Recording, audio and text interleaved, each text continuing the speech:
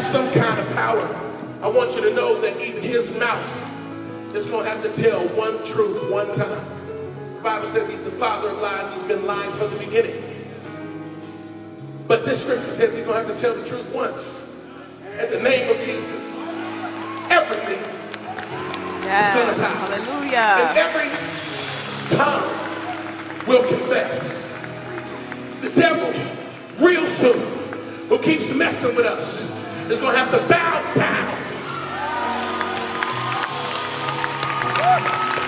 And before he gets thrown in the lake forever, he's going to have to say, you are Lord. You are King. You are the thing that I wanted and could never be. I tried to defeat you, but I've been vanquished.